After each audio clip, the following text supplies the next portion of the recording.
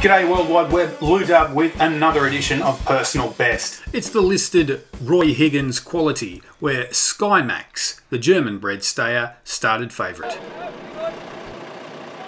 Sets, and away they go. Skymax jumped away well. It was a beautiful line, really. Nelson's not far away from the action, with also Rudimental, and out wide Stars of Carrum and Good Idea. Initially leading is Skymax as they run to the judge with a lap of headquarters to go from Good Idea and Stars of Carrum. 2 lengths Rudimental, and then came Nelson on the fence from Mosh Music. Ripcord second last, Sin to Win is last. Good Idea moves up on the outside of Skymax as they leave the straight.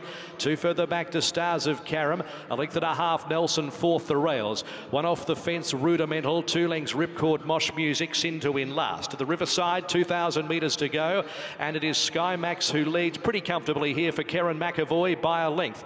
In second place, the outside Good Idea. 2 lengths away, Stars of Carrum is on the outer of Nelson, who is a lot closer today. 2 further back Rudimental, and then came Ripcord at the 1,700 metres. Mosh Music second last, and Sin to Win, who has plenty of experience winning over the longer trips at Flemington at the tail. 1,600 metres to run, and at a fair speed, it's Skymax the leader by a length and a half. Good Idea is second, and Nelson is tugging its way up a bit closer. Third in the box seat. Fourth in the race, Stars of Carrum at the 1,400 metres. A length and a half away, Ripcord and Rudimental, and then came towards the end, Sin to Win on the inside of Mosh Music, and there's no pressure on. Skymax is relaxing the tempo even more as they reach the 1,200 metres from Good Idea. A length and a half, Stars of Carrum, and then came Nelson, who wants this a little bit faster. 2 lengths away, if that, Rudimental and Ripcord, and then Mosh Music and Sin to Win last as this smallish field pack. It's only 5 lengths first to last. 900 metres to go. Every chance in the lead for Skymax. By a neck to Good Idea. A length and a half, Stars of Carrum. Then came Nelson the inside. Hits a flat spot here as they're about to quicken. Followed by Rudimental and Ripcord from Mosh Music and Sin to Win as they come up towards the turn. 600 metres to go. It's Good Idea now serving it up to Skymax, and Karen McAvoy is just getting a little bit fidgety. Stars of Carrum a length and a half away. Then came Nelson, who's just ridden along and given a reminder.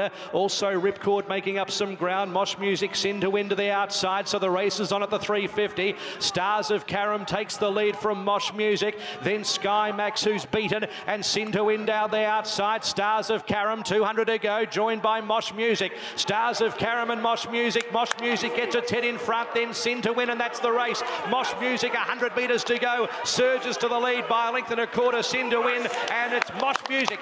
Mosh Music won it. Sin to Win second. Stars of Carrum third. Then Skymax, Good Idea. Well, Nelson was getting going again. Needs another 6-year-old mare Mosh Music, the winner. If you've read the Lou Dub Personal Best website and followed my advice in the article 4 to follow, you would have done your dough. So I wrote up Skymax as something of a talented stayer. Didn't pan out for him on Saturday though. It did pan out for Mosh Music, and she is now heading for the 2-mile Adelaide Cup on Monday the 8th of March.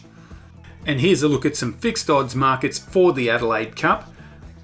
Here is the TAB. They've got Charlie Rose number 4, the favourite, and Ladbrokes is the same. Charlie Rose is a short price favourite at $1.85. If you like great staying races, be sure to subscribe to my channel at BetShoot. Recently, Racing.com conspired with YouTube to have my channel cancelled because I used some of their content. So make sure you subscribe to me at BetShoot. There's a little less of the bullshit over there.